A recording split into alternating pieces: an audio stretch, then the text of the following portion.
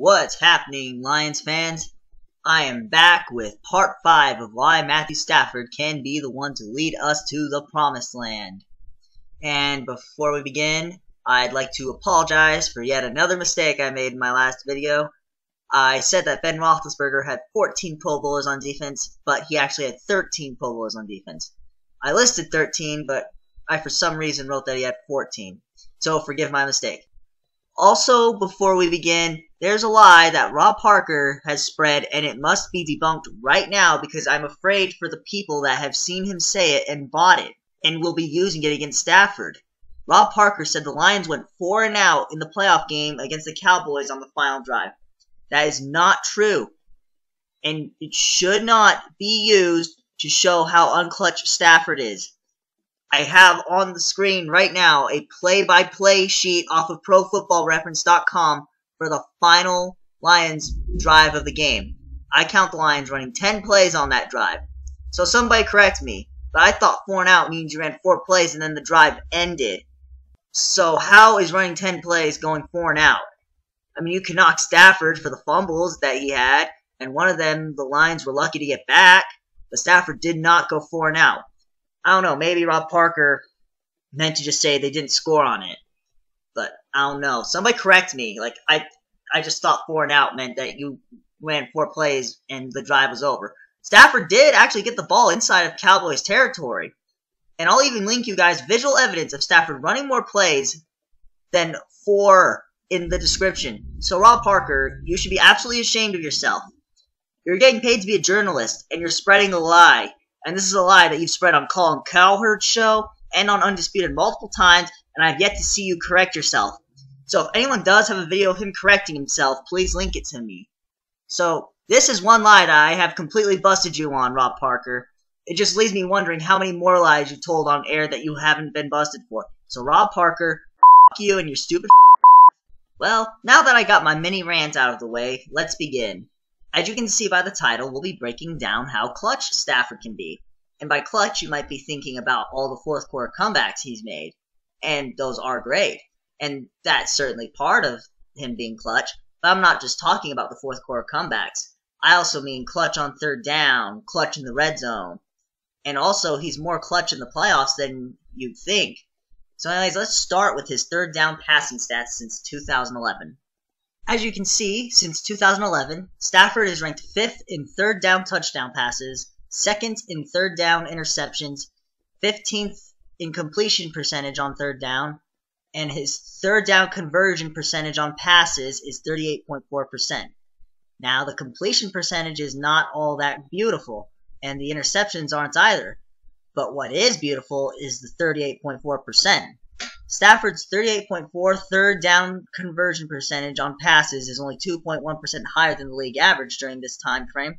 However, it's important to note that the difference between being top 7, where Stafford would have ranked the Lions during this time frame, and bottom 7 is extremely small. Take a look at this chart of the third down conversion by passing percentages of the top 7 and the bottom 7 teams. Now, you might be wondering, I said Stafford would have had the Lions ranked 7th, but the Lions aren't on this list. When I used Pro Football Reference, this whole list, like the teams, includes every throw from every player during the time frame. So the Lions would have been 38.3, but Stafford was 38.4. So I hope that clarifies that. But anyways, just look at the difference between top 7 and bottom 7. The 7th best team at converting third downs by passing during this time frame is the Colts at 38.4%, and the Cardinals are the 7th worst team at 33.7%. The difference between these two teams is not even 5%. Basically, this just shows how fine of a line it is between being really good and really bad. If you just shrink this down to one game, the difference between being top 7 and bottom 7 is basically one play. This pertains to Stafford in the sense that he is capable of giving you that one extra play on third down. So we know his third down completion percentage isn't all that great and his interception rate is a little high, but he is above league average at converting on third down. I will say, and I will admit, that he is extremely hot and extremely cold on third down, and we'll even see that with his red zone passing stats. But this begs the question, is his third down passing good enough to win a Super Bowl? Yes, it is.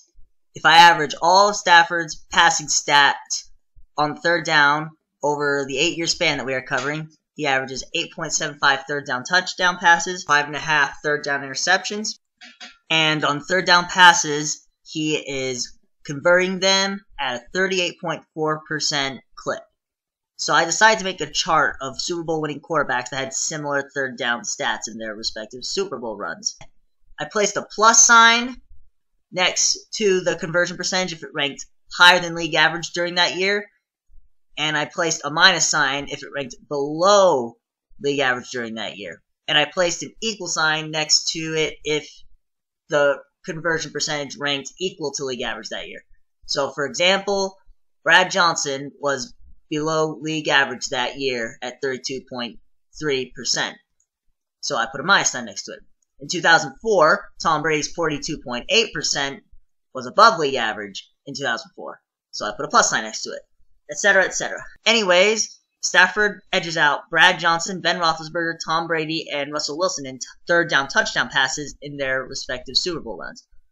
And he edges out Brad Johnson, Ben Roethlisberger, Eli Manning, and Russell Wilson in third down conversion percentage. So what does this tell us? I would have to think it tells us that he is good enough on third down to be a Super Bowl winning quarterback. Compared to these quarterbacks I've brought up, his conversion percentage shows he's certainly good enough on third down.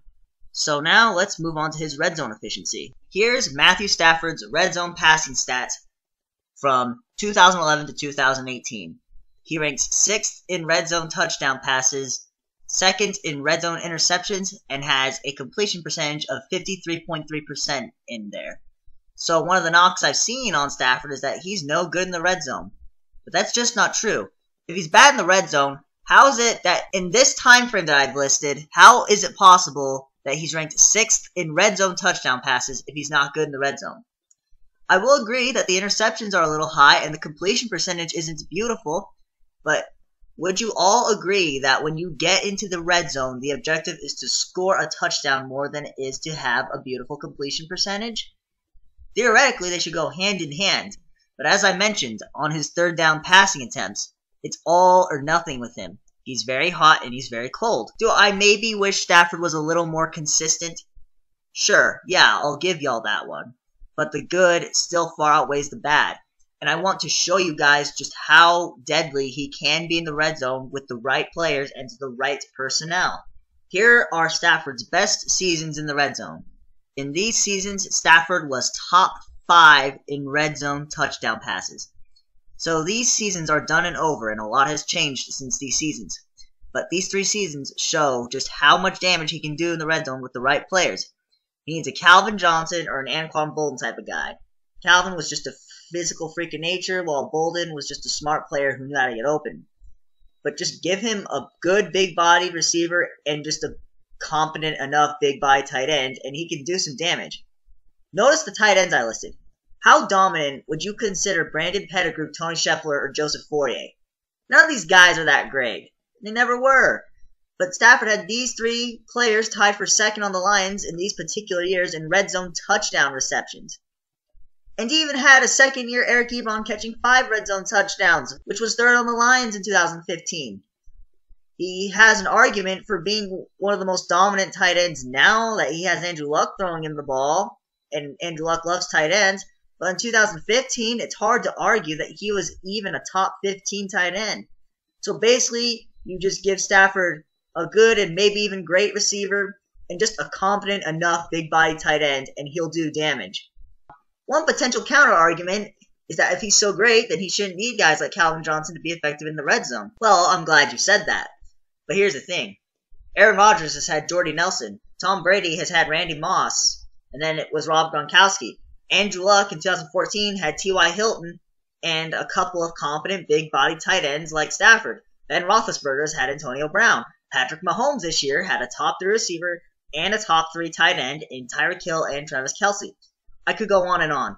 But do you all see the picture? Pretty much everyone has had one or more go-to targets in the red zone. So why should Stafford get docked for needing something that literally every good quarterback has? But ever since Megatron retired, Stafford has failed to be in the top 10 in red zone touchdown passes. So it just shows how Stafford isn't any good with Megatron, right? Not exactly. Let's take a look at Aaron Rodgers for a second. Aaron Rodgers lost Jordy Nelson to a torn ACL in the 2015 season.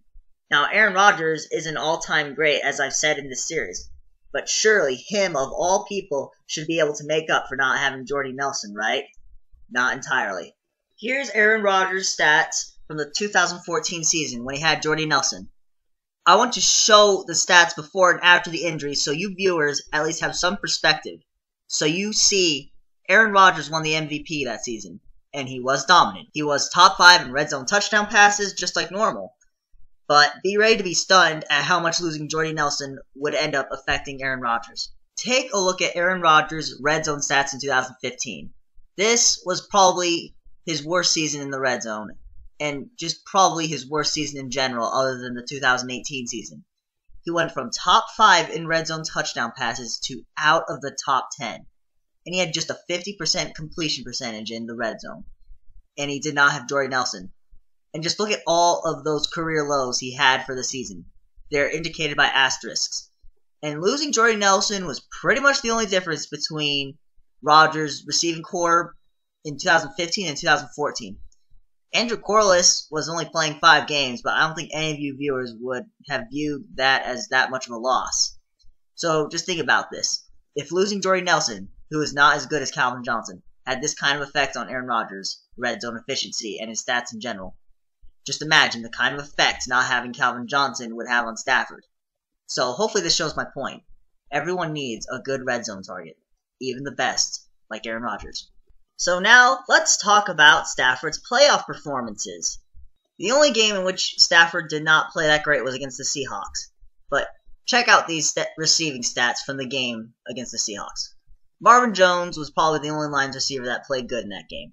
Do y'all remember all the drops we had? Ebron had 2 drops, Tate had a drop, and even Anquan Bolden had a drop.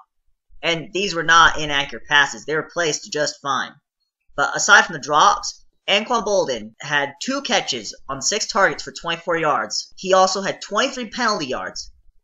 He had 1 more receiving yard than he had yards and penalties. So your most reliable and experienced receiver wasn't giving you anything. Golden Tate wasn't exactly helping Stafford either, as he had 3 catches on 5 targets for 25 yards. And now you got Ebron, who on 6 targets had 2 catches for 23 yards. He had as many drops as he had catches. So on top of having 3 of your top 4 targets giving you almost nothing, Zach Zenner was averaging 3.1 yards per carry. And on top of even that, your defense was getting gashed all game long to the tune of 177 rushing yards allowed. So in all honesty, you can almost argue that Stafford might have been the only line that showed up in that game. So just imagine being Stafford in that game. Your receivers are dropping passes, your ground game is giving you close to nothing, and on top of all that, your defense is getting gashed. Stafford and Wilson had almost identical stats at the end of the game. But the difference was that Wilson had players making one-handed catches, while Stafford had players dropping passes with 2 hands on the ball. Is it even up for debate that Wilson had the better supporting cast in that game? But now that I've explained what went wrong in the game against the Seahawks, I want to talk about his averages in the playoffs. Stafford, in his 3 playoff games, is averaging 302.7 yards, 1.3 touchdowns, and 1 interception per game. So let's find out how it stacks up to other Super Bowl caliber quarterbacks. Here's the playoff averages of Russell Wilson, Aaron Rodgers, Joe Flacco, Ben Roethlisberger, Cam Newton, Tom Brady, Andrew Luck, Patrick Mahomes, Deshaun Watson, Matt Ryan, and Jared Goff. Stafford's averaging over 300 passing yards per game in the playoffs and about 1.3 touchdown passes a game in the playoffs. So looking at the stats, it's at least a little bit closer than you all thought it would be, right? And it's not like these were garbage time yards and touchdowns. They were yards that had the Lions up on the Saints heading into halftime. They were yards and touchdowns that had the Lions leading against the Cowboys for 57 minutes. And they were yards that had the Lions only down by 1 score heading into the 4th quarter against the Seahawks, despite getting almost no help from your receivers, tight ends, running backs, or defense. Stafford is averaging more passing yards per game than all of these quarterbacks in the playoffs. And the only one that very few people think highly of that I listed is Joe Flacco. Now, one thing that Stafford falls a little bit short of compared to these quarterbacks is the touchdown passes. Why are Stafford's touchdown averages lower than these guys? Well, there's actually quite a bit more explanations for it than you think. He didn't have a touchdown pass against the Seahawks, which brings his average down. And we have already mentioned that the receivers for the Lions in that game were mostly corpses. Also understand that every player that I decided to reference in this slide, except for Deshaun Watson and Jared Goff, has had more Pro Bowlers on the offensive side of the ball than Stafford. And Deshaun Watson and Jared Goff have only been starting for 2 years, basically. Even Andrew Luck, who has had almost no supporting cast around him, has had more Pro Bowlers on offense than Stafford. And trust me, having more Pro Bowlers and producing more touchdowns is very strongly correlated. But despite all of that, Stafford is averaging more yards per game than every one of these quarterbacks, and is not that far behind at least 6 of these guys when it comes to touchdowns. Has Stafford played out of his mind amazing in these games? No, he has not. Has he needed to play out of his mind amazing if the Lions were going to win? Yes, he has needed to. But was he a corpse in these games? Not at all. Will it ever be good enough to lead the Lions to a Super Bowl win? It absolutely will. Listen to these examples for me. Patrick Mahomes did not have a touchdown pass in his first playoff game. Andrew Luck did not have a touchdown pass in his first playoff game either. Tom Brady did not get his first postseason touchdown pass until his 3rd playoff game. Russell Wilson averaged exactly 1 touchdown pass a game in his 2013 Super Bowl run. That's less than Stafford's 1.3 playoff average. So yes, it'll be good enough. And I do expect those averages to go up over time, assuming the Lions want to stick with him. And if the Lions make the postseason this year, I bet you he throws at least 1 touchdown pass in that game, and maybe even 2 or 3. So I did not talk about the 4th quarter comebacks in this video, but I did not think it was necessary. We all know about the 4th quarter comebacks, and they are great. But there's a lot of aspects that Stafford is also clutch in that he might not get enough credit for. Now, Stafford's 4th quarter magic hasn't been here in the last 2 years. Can Stafford get back to it? We will certainly need him to if we're going to have any chance. He did actually show that he still has it in the 4th quarter against the Cowboys and the Panthers. They lost the game to the Cowboys, but it shouldn't take away from the fact that before the Cowboys beat us on the field goal as time expired, Stafford drove the Lions right down the field and dropped a dime to Golden Tate to tie the game before Matt Prater kicked the go-ahead extra point. So we talked about his 3rd down efficiency, where he's been very solid. However, Stafford's in a little bit of a slump with his red zone efficiency, but can he get it back up? This 2019 personnel has a lot of similarities to his best red zone years. You got Kenny Golladay, that is his big-bodied receiver, his good big-bodied receiver, and we also have 2 big-bodied tight ends in TJ Hawkinson and Jesse James. Even if Jesse James only ends up being as good as Tony Scheffler, it will be good enough, at least in the red zone. And I think we can all agree that TJ Hawkinson is going to be better than Brandon Pettigrew or Joseph Fourier. Will he for sure? Would I bet money on it? Probably not, because I don't know, because the draft is unpredictable. But I would have to think he will be. I would hope that Stafford can get back to his 2015 red zone efficiency with this particular offense that he'll be working with. I would hope that he hasn't forgotten how to utilize tight ends in the red zone or just be good in the red zone in general, because it has been a long time since he has had this kind of personnel. But we will see how it all shapes out. Let me know in the comments. Is Stafford more clutch than you thought? He's certain. I guess he's about as clutch as I thought. He's extremely hit or miss. Well, that will be all for this episode. Thank you all for watching, and I hope you all enjoyed. In the next episode, I'll be breaking down Stafford's awful record against winning teams. We all know it's very, very bad. It would make you think that there's no way we can win a Super Bowl with him. But I'll be breaking it down, why he has struggled to beat these teams, and that just maybe he doesn't deserve as much blame as you think for why he has struggled to beat teams with winning records. But thank you all again for watching, and stay tuned for part 6.